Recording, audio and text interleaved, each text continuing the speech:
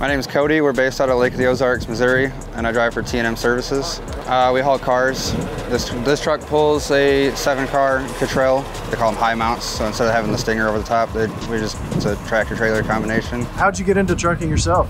About 4 years ago, I got out of the military and I was doing some construction work, and I found out I could actually, there was a program I could use to get my CDL, so I went ahead and did that, and I've been trucking ever since.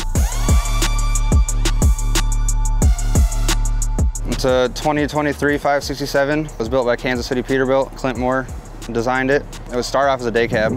They cut a hole in the back wall. They put a sleeper on it. They did a 4-inch body drop. It's got NorCal air ride for the front air ride. It's a 260 wheelbase.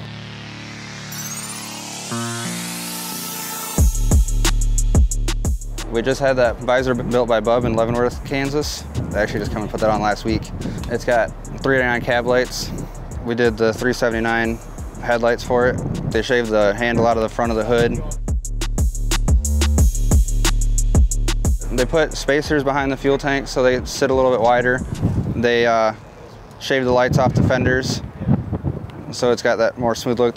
They reskinned the doors, so the bottom of the windowsill sits about 2, maybe 3 inches now. Was it white when you got it? Yes, it was white with a red frame. Is that a standard thing in the company, or is it something special for this truck? Actually, both of our other trucks are blue. Okay. So it just kind of sticks out all the way around. And what kind of motors you got in it?